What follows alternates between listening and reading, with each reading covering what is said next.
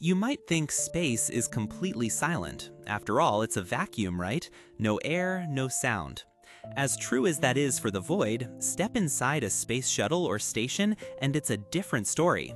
In fact, it's insufferably loud, loud enough to partially deafen astronauts. Space stations like the ISS are a buzzing ecosystem of mechanical and digital parts, constantly rotating, vibrating, and whirring. Even the living quarters, far from the scientific instruments, can hit 75 decibels.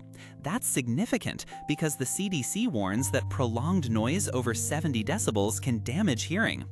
And it's not just a warning. NASA astronaut Bill MacArthur and Russian cosmonaut Valery Tokarev both experienced hearing loss after their 2006 stay on the ISS.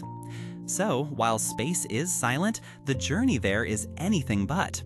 The roar of space is a real risk. What do you think about this hidden danger?